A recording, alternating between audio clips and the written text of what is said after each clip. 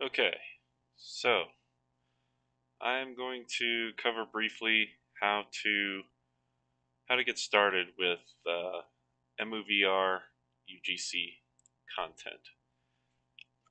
So if you're already on the EmuVR Discord, you'll see a bunch of these chats or channels.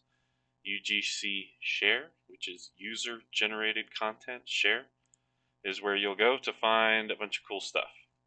You have all kinds of great stuff in here. We're going to try setting up a new system that I haven't done before. So let's say you're in here, you find Mordred Systems. So this one has a bunch. This one is like a huge download with all kinds of stuff in here. And you can download it from the Google Drive here. Looks like that's where he's got the link. But he's also got a spot here, I think. But he says it's always free. You can donate to him. So we're going to try and set up the Sega Dreamcast, which I thought I saw in here. There it is. Sega Dreamcast. So I never owned a Sega Dreamcast. I know it was pretty popular. But as far as I know, I don't have it set up.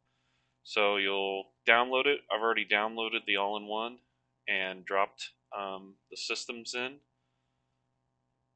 So one thing that's important, and hopefully you've already done this, is you can't just download a UGC and install it and get started. What you really need to do is read about here in UGC Share. It's the welcome. So click on this post. So we're going to go to this post, and all that's going to come up is this little message here.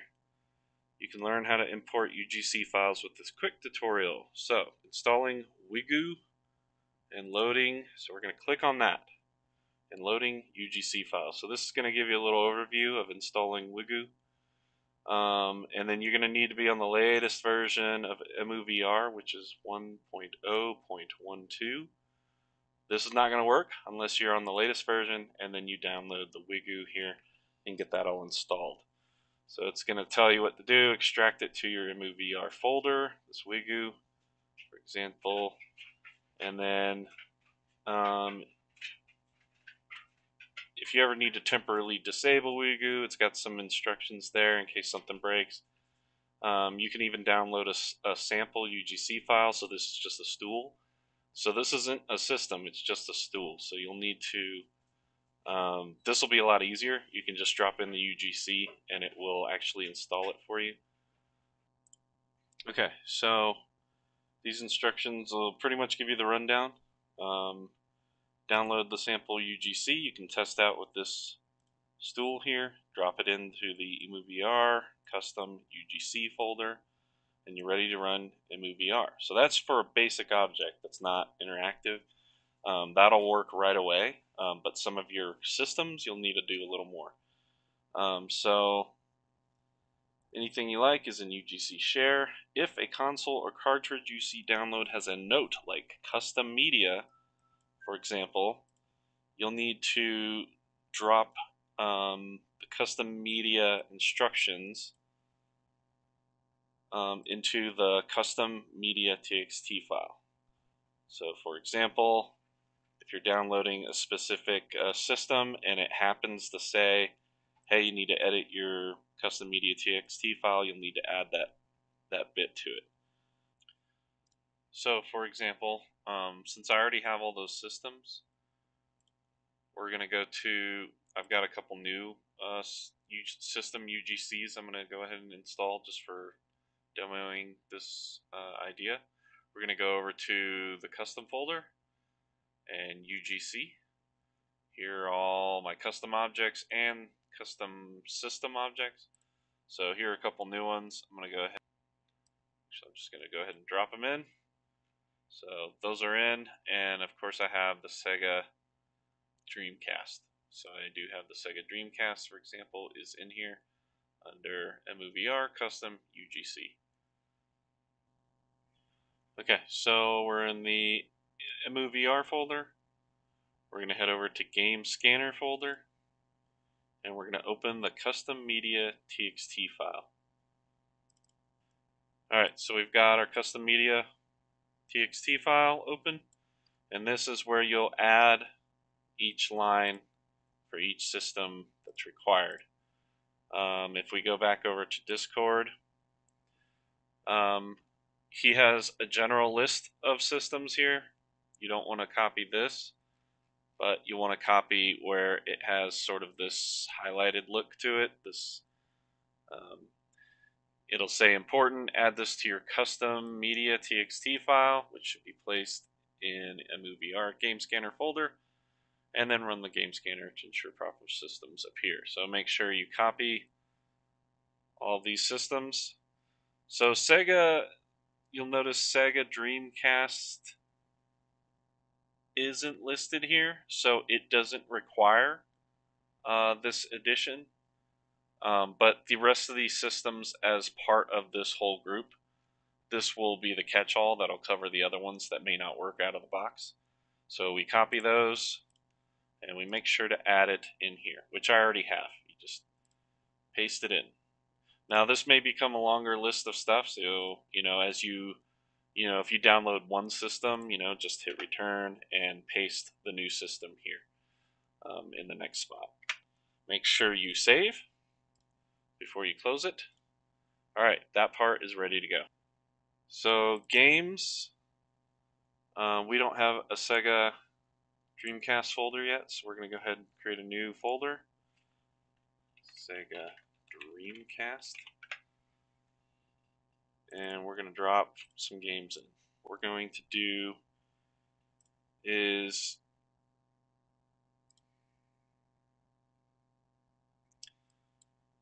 I always kind of start here at the top. I go from the left, first line, to the second line, from left to right.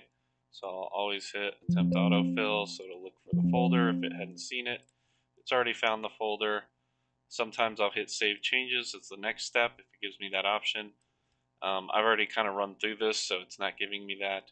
I'll hit update core data as the next step. Okay, and at that point, if you don't have the core, it'll give you the option to download missing cores. So at that point, you'll click this button, and it'll actually download the core for the Sega Dreamcast, the Naomi Flycast. So at that point, you'll see a download screen. It'll start downloading that. And then once that's done, then you're good to hit scan games for EmuVR. But before we do that, it's a good idea to check with these three dots, these three lines, this little hamburger menu here. Click on that.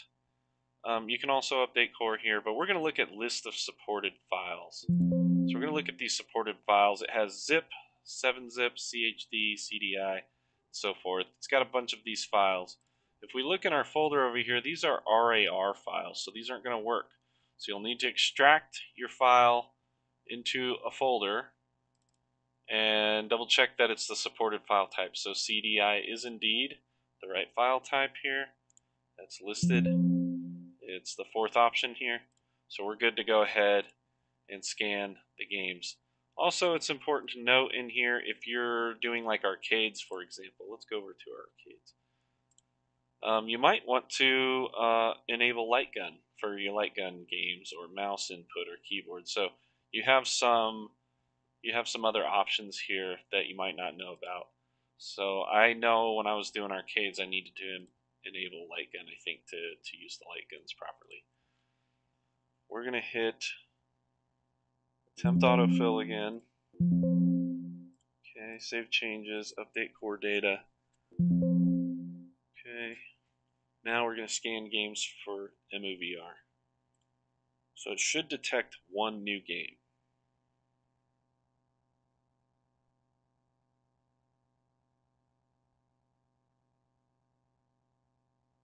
There, it's found new games detected, one game. Alright, we're ready to go. We're ready to open EmuVR.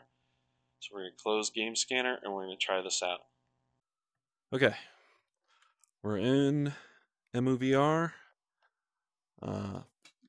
For clarity, I went ahead and turned on the light so we can see what we're doing. Alright, so we're in here. I don't have a system connected to the TV. So we're going to click in our left menu button. We're going to go to Systems.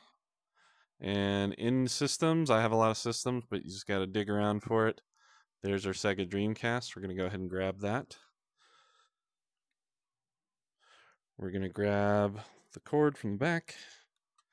Apparently there's an easier way to do this. I think you can like click on the system and then the TV, but I've been unable to get that to work. I need to read about that again. All right, so I just did it manually. So that's plugged in. We're going to go ahead and open. Then we're going to go ahead and grab our disc. So we're going to look for Sega Dreamcast now.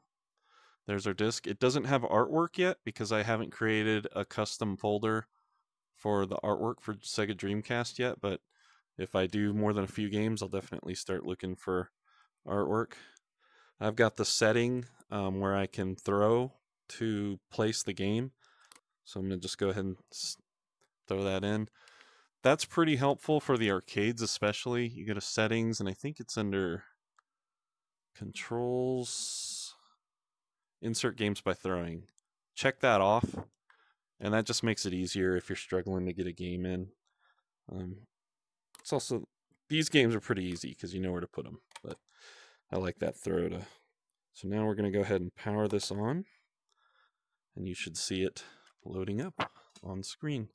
So now our Sega Dreamcast is now functional in EmuVR, which is not a normal system you would normally have, I don't believe. I still need to do stuff like this, like the Wii U.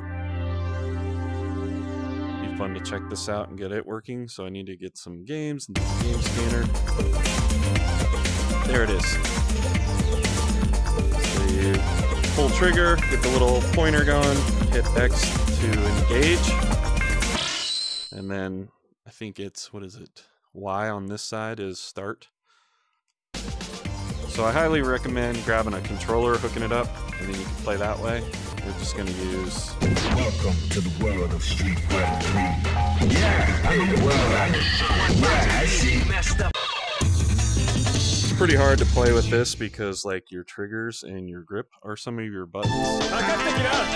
It's just not ideal.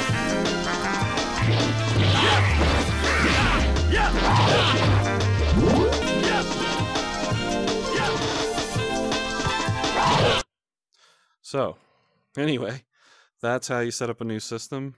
We were successful in getting it working. I do think I have a... Let me see here. I know I've got some custom controllers.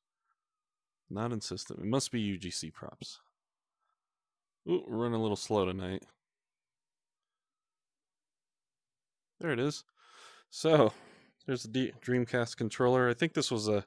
I'm not sure if this was included in Mordred's systems and props or not. I think it might have been, because I don't remember downloading this specifically or that specifically. I think it came bundled in one of the game packages. So that's pretty cool. You can feel like you're, actually holding the game controller. But hey, you know what? It's neat to set it next to the system. That is huge, though. I don't think they were that big compared to the system. Here's a duplicate copy of the game I was testing out earlier. So yeah, that should be it. That should be what you need to get a new system up and running. If you thought this was helpful, if anything I showed you was useful, by all means like, subscribe. Tell me what else you'd like to see tutorials on. I did get requests about tutorials on this. So I thought I would share a little bit how to do that. The specific question I had was about arcades. Getting the arcades running. It's the same process, except, arcades, the ROMs for those are actually these guys right here. So you will have a new area for arcades. And so these are your ROMs. They're little cartridges that you throw into your arcade to get it going. That's basically it. So, if you need help with that, of course, let me know. But beyond that, I think that should help cover everything you need to know about how to get a new system up and running. Again, always check for that media TXT instructions. You might have to drop in a couple of those lines into your custom media.txt file to get certain systems running. It's not all of them, and it's not all objects. Like most of these basic objects don't need that. It's really mostly systems. that are a little more custom.